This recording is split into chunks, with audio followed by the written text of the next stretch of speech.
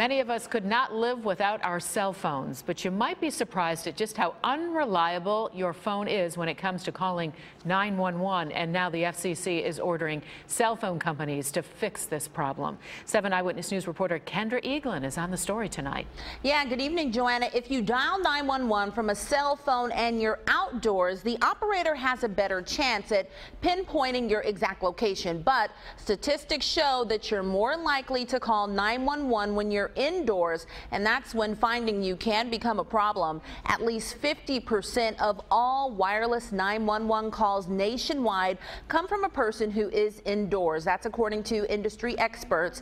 And whether that caller is in their house, a big apartment complex, or office building, a mall, or a store, the 911 operator is unlikely to get an exact address from where that caller's emergency is. Now, what the operator will get is the name of the cell phone provider and the address of the tower where the call is coming from, but that's not good enough when you're in a serious emergency.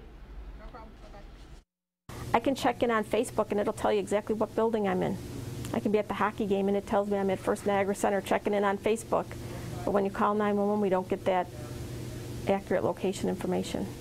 So the technology's out there, it's just not getting to us at this point.